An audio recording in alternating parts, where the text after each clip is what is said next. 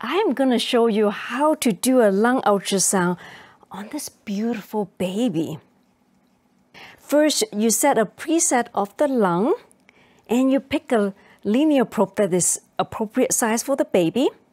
You keep the baby nice and calm, put at the mid-clavicular line, and you have a lung preset, and you see the two ribs with the pleural line in the middle, and you can see the nice lungs sliding and with the C line. And the next step, before you move to the next area, you want to make sure you have the most clean, lean pleural line. You can fan left and right until you have the cleanest pleural line right here. Then you start moving down towards the diaphragm, just like this. And then while you're scanning and looking, your A for A line, which is a horizontal line. B, another tone is your B line, which is a strict vertical line that I don't see on this baby. C is for consolidation. D is the diaphragm, and E is the effusion.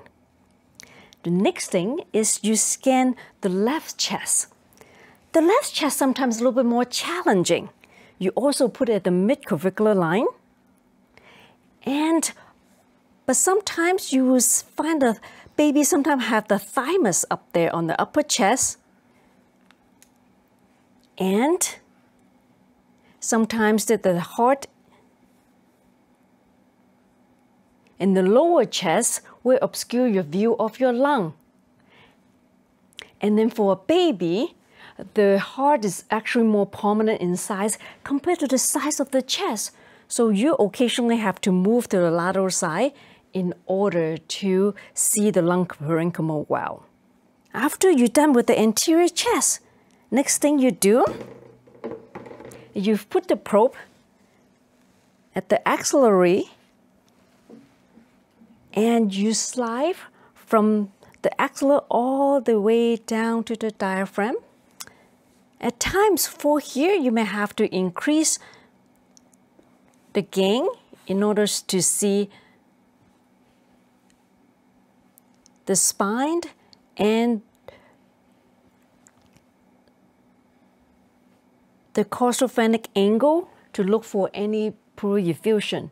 If you see for any pleural effusion, you may want to change to another probe with lower frequency so that you can categorize the pleural effusion better. The last step is just to do the same thing, but on the other side of the chest. Go from mid-axillary line all the way down to the diaphragm.